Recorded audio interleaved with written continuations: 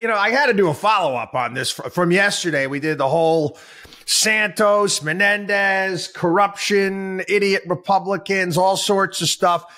I see this today. I'm like, you've got to be kidding me. And it made me think of the Austin Powers flick there, Goldmember. I love gold. Yeah, it turns out Senator Bob Menendez, you can't make this stuff up, okay? The gold bars that were stashed in Bob Menendez's home were actually taken from a 2013 gunpoint robbery. I shit you not. Okay? Yeah.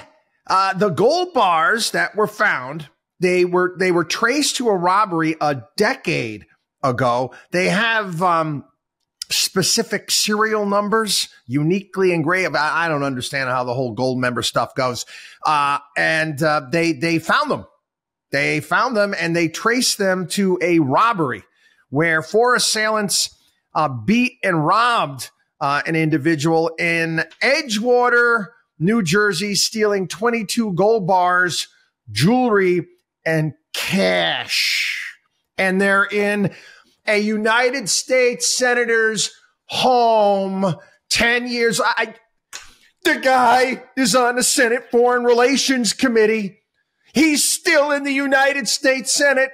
He could still, you couldn't make it up if you wanted to. The fact that these people in D.C. like puff their chests out like they're somehow better or important.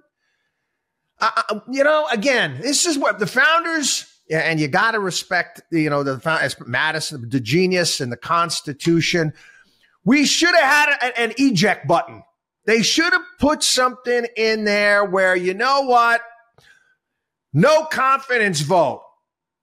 It could be on every ballot where you have, or something where you have a no confidence vote, and every single one of them has to be thrown out and we start over.